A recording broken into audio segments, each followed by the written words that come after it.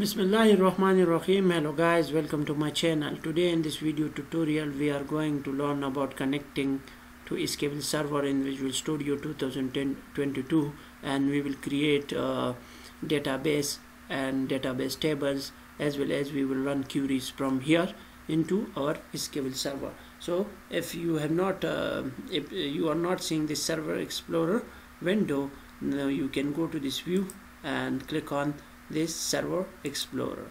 Now it will appear.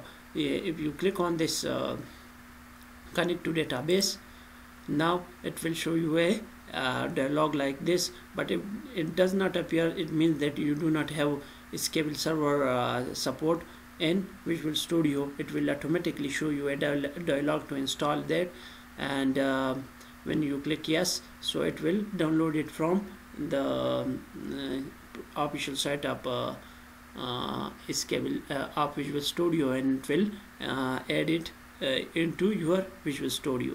Now here you need a server name, so when you have a local installation, you can refer to server name by three ways. Either you write here local host, and now if I come here to this database tab, now you will see our databases over here. Now the second method is to put a dot here. Now you can see that we have a dot here. Our databases appear again.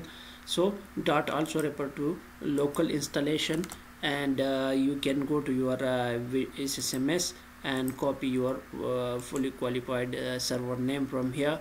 Copy this, and you can go here to Visual Studio and paste it here. Now I do not want to select a database here.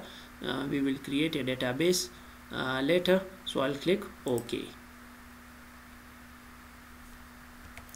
Now you can see that we are connected to our master DBO. So if I right click on this, and you can see it's you can delete this, you can change view, you can modify connection, close connection, new query, and you can browse in SQL Server Object Explorer, and you can rename this, and you can check its properties as well.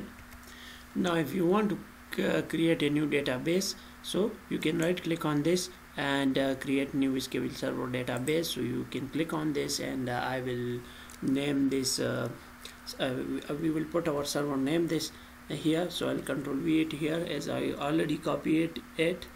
Now I'll give the database name here demo db, and now I'll click OK to create this database. Now you can see that demo db is created. Now if I explore this, now you can see tables inside this view, store procedure, functions, synonyms, types, and assemblies. All we have in our SQL Server Management Studio, we have here as well. Now if you have this, you do not need to install SQL Server Management Studio. Now if I right click on this, I'll add a new table. Now it has given us this designer as well as this query, so you can create the table through query as well as through designer. Now it automatically takes this ID as a primary key, and it automatically generate this. Now we will add in a few columns, so I'll add in name, and I will make its nvarchar 50, and similarly I will add f name, and I'll make this nvarchar 50. And now we will come here, and I will auto increment and make this identity and auto increment. So I'll use identity, and here I'll use 1,1, and now I'll close this. Now to create this table, we have created the table. You can change the name of this table from here. So I'll name this std_table, and or I will name this demo_table. Now this is our table. Now you have to execute this. To execute, for execution of this, you come to this update, click on this update, and then you press update database. Now it is saying here that update for desktop is updated complete successfully. So it means our update is completed. Now if I refresh this, and if I go to this tables, and I right click on this and refresh this, now you can see the table here. Now if I right click on this, and if I go to this show data, so you can see here we do not have any data here. So now I'll add in some data here. So I'll add MIK and Han, and similarly I will add Ali and Ahmad, and then I will add in Tanveer,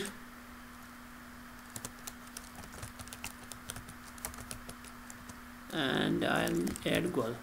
Now I've added this. Now our data is added into this. So I'll control S it, and now we will show the data in a query. So I'll right click on here on this, and new query.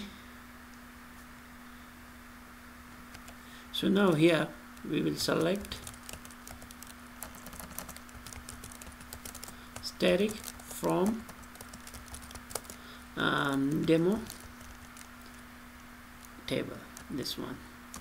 And now if I execute this,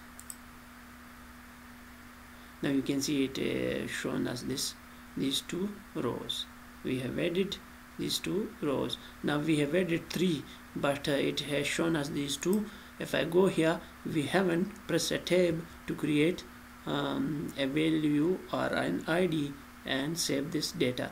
Now it is saved. Now if I execute this again, now you can see 3 records are shown here. So in this way we can run queries from here. Now you can also delete the data from the designer. If I go here and